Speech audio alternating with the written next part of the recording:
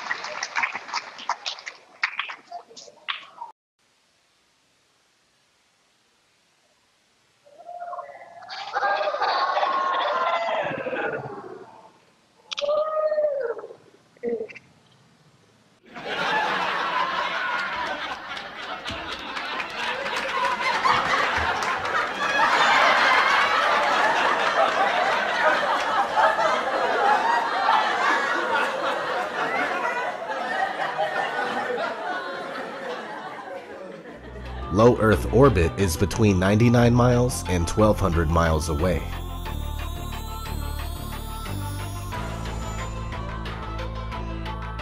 The moon is claimed to be 238,000 miles away. That's a big difference. This is the spacecraft that's going to take humans to explore the solar system. It's the next big step for NASA in exploration. Called the Orion Multipurpose Crew Vehicle, or MPCV, this next-generation spacecraft will enable America to explore beyond low Earth orbit. The plan that NASA has is to build a rocket called SLS, which is a heavy lift rocket. It's something that is much bigger than what we have today, and it will be able to launch the Orion capsule with humans on board, as well as landers or other components to destinations beyond Earth orbit. Right now, we only can fly in Earth orbit. That's the farthest that we can go. Right now, we only can fly in Earth orbit. That's the farthest that we can go. And this new system that we're building is going to allow us to go beyond and hopefully take humans into the solar system to explore. So the moon, Mars, asteroids, there's a lot of destinations that we could go to, and we're building these building block components in order to allow us to do that eventually. The moon, Mars, the moon. Kinds of technologies that we're testing out on space station are definitely helping us with our goals of going beyond low Earth orbit. A set of crewed flights will test and prove the systems required for exploration beyond low Earth orbit.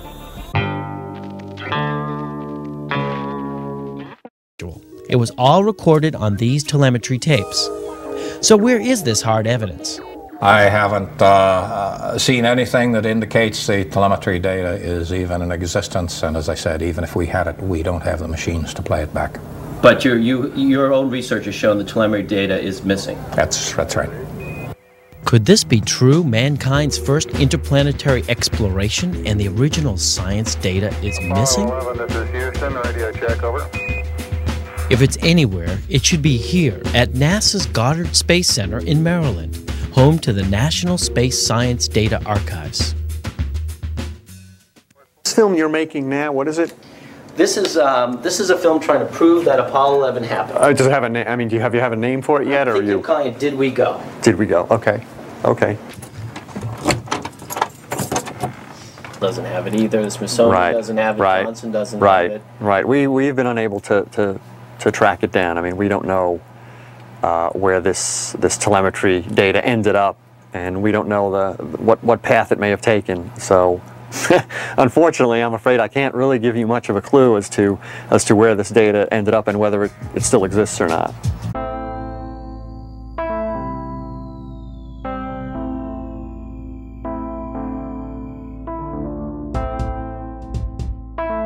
Closer look at the supposed two images provided from NASA of Jupiter. Here's the problem again, 2016, 2014. What's the difference here? Well, the difference is they added the supposed auroras on the north, and this is nothing but a Christmas tree. Give me a break, take a look here. I mean, all the clouds are in the same exact position. Just the 2016 image is a bit, I would say, darker. It's a bit lighter in 2014. Here's a side-by-side. People can't see what's taking place here with NASA. Nothing more than fakery. I mean, give me a break. This is a complete insult. You have a brain in your head.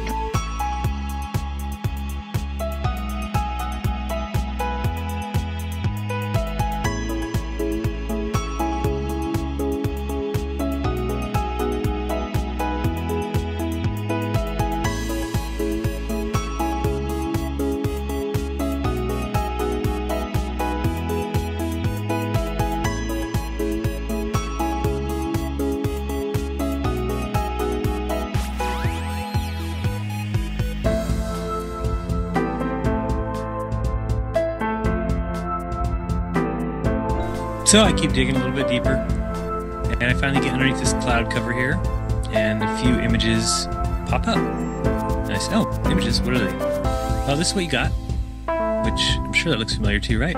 Looks just like the pictures they give us of Mars. So I'm just kind of creeping around here and definitely noticing the same kind of undulation changes and same kind of rock, same kind of dirt. The only thing that's missing is that nice little red tint that they pay somebody $150,000 a year to put on there, right? Whose orange Hummer is this? Okay, that looks like a NASA symbol. Well, let's dig a little further because I can't really see anything on here other than it certainly looks like a NASA symbol. And I can't read that. Tried. Cameras set up, tents, ATVs, food. They've been there a while. It's not a one-day trip. Got their antennas set up out in the middle of nowhere in Greenland. Another ATV, a leveler equipment.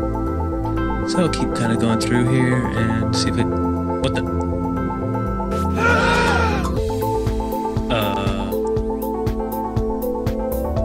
Yeah. So I think I found out where Mars is, guys. It's just about 1,000 miles north of me. Not quite the distance that NASA says, but I can't find anybody who's in charge of this. They must be hiding behind these rocks. Oh no, there they are out in front of everybody, just standing there. Lovely. Cloud number 1, cloud number 2, cloud number 3. This thing's just driving around taking pictures.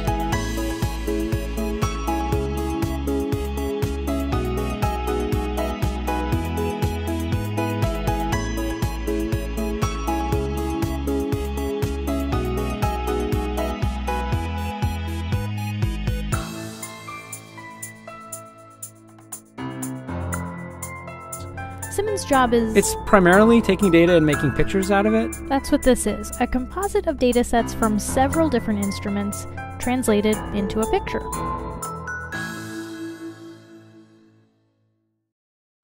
It is photoshopped, but it's has to be. Then there was another layer to sort of simulate the atmosphere. And then there's this little bright spot. It's called the specular highlight. So it's the reflection of sunlight off of water. Those are the pieces, but you can't just slap them all together. It just didn't look realistic. It looks kind of flat, looks kind of flat, looks kind of flat, or the clouds are sort of too see-through. So I just hit Command Z a lot. There's artistry to creating the world.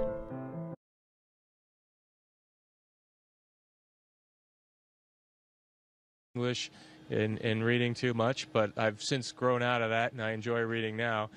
And I played a lot of sports. And all of that happened in a little town called York, Maine, across the United States from where we're talking to you right now. Across the United States from where we're talking to you right now.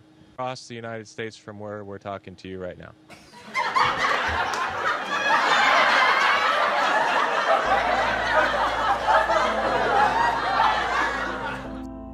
And let's enlist the help of a friend, Paxi.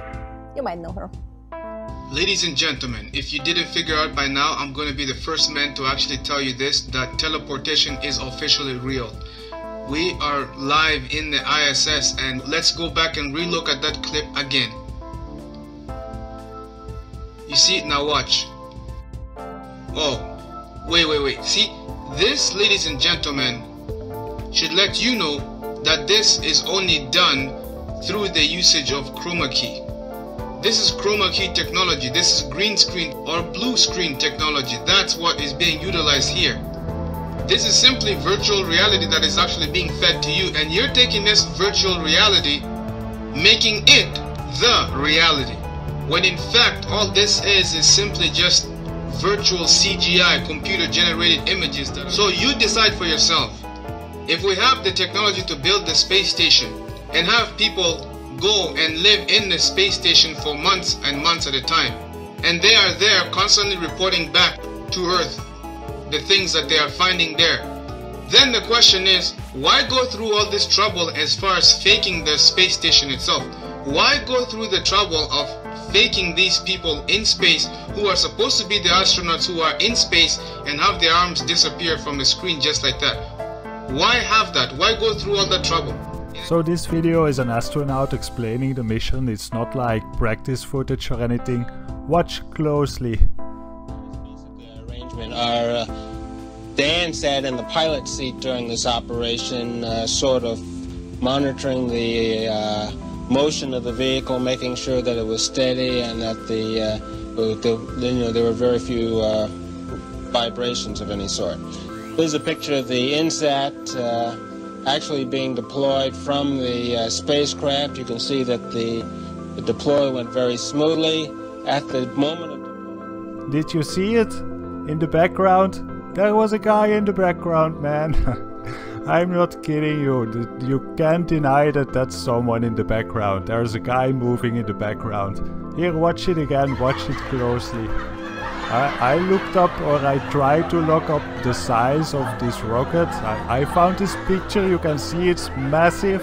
So if that rocket is in space and if there's a guy in the background in that footage, that means that there are like giants, like insane big giants floating around in space looking at NASA.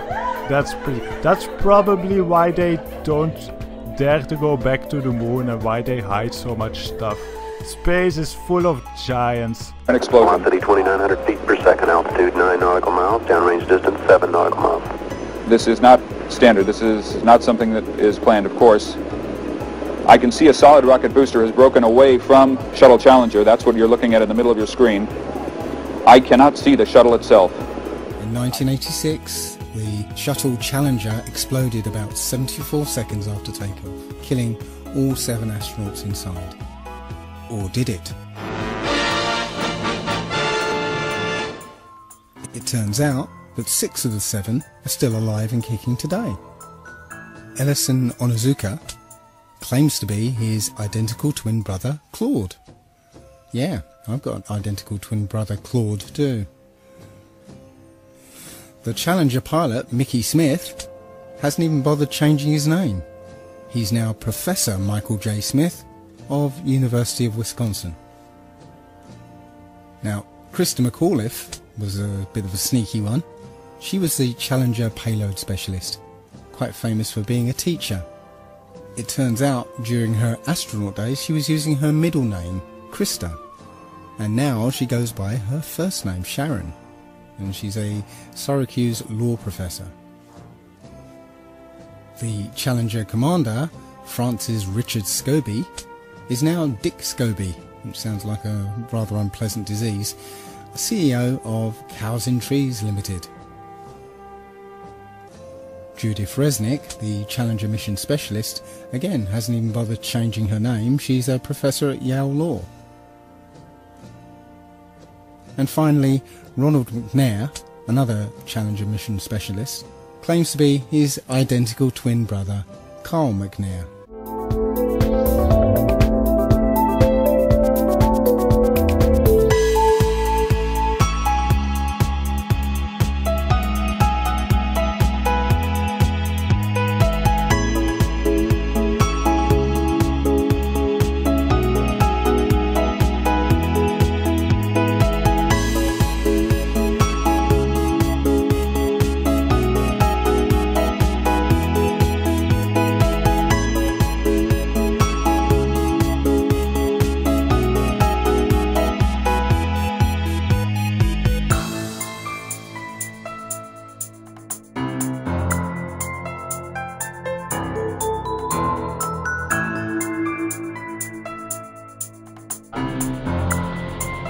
Dragging a little bit, but I don't want to fire the gun.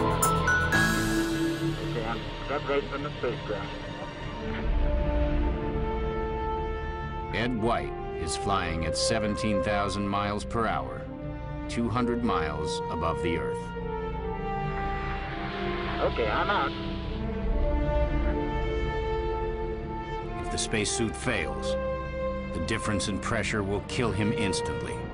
This could be a serious problem because you don't want your stop-motion toy to die in space. As White floats in space, a glove drifts out of the capsule. Oh, so a garden glove floating off makes it real? You're telling me there's an astronaut in space with no glove and a bare hand exposed? And what blew it away? The wind? Today, those pictures are classic. they're still overpowering today to realize, number one, it's been done, and that we did it. It blew me away. How easy it was to deceive everyone. It was quite easy, actually. We all know NASA uses wires, and sometimes we'll catch them like this here. The guy pulled on his wire. However, some days when you're filming live, things just don't work out, and it becomes so blatantly obvious, it's ridiculous. So, in this clip, they're talking, live feed, and wouldn't you know, we have a astronaut go by us in the background, obviously trying to give it a more realistic, spacey, station busy effect. The only problem is the camera that was supposed to mask this harness out, or the video feed, is not working. And so we see the guy come flying along in a harness on his wires. Pretty amazing. But that's not all that goes wrong here.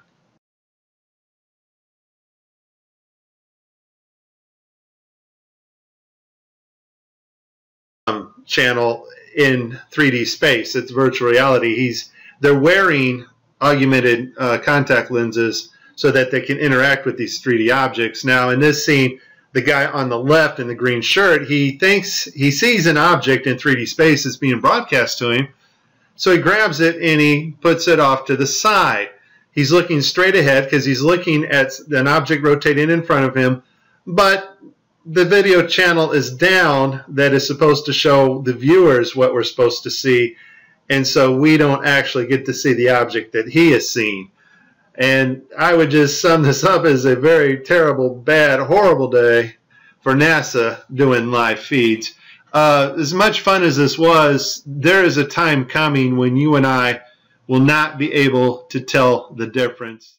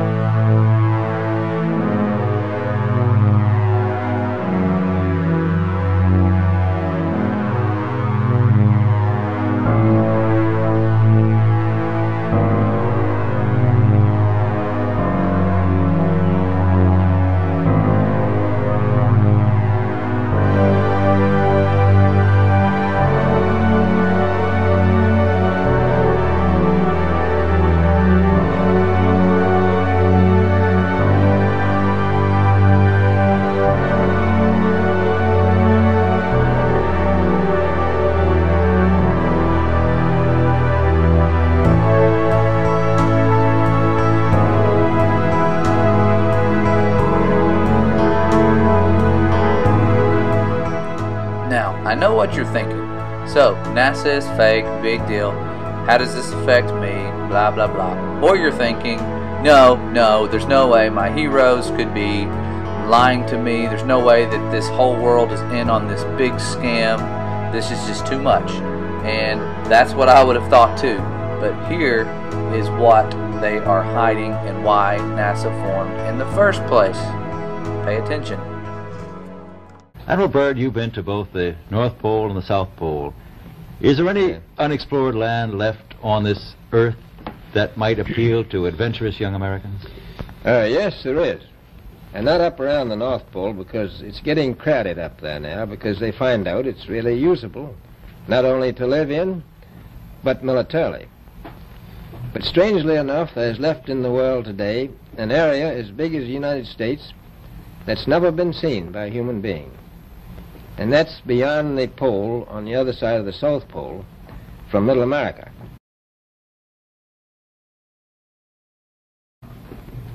And I think it's quite astonishing that there should be an area as big as that unexplored. That's a tremendous So challenge. there's a lot of adventure left down at the bottom of the world. A number of expeditions that will follow, I think, year after year, at the bottom of the world, because the government has really become interested. I tell you one reason they're interested. It's by far the most valuable, important place left in the world for science. That's why the scientific groups all over the nation are really interested. But more important than that, it has to do with the future of the nation, those to come after us, or even during your lifetime.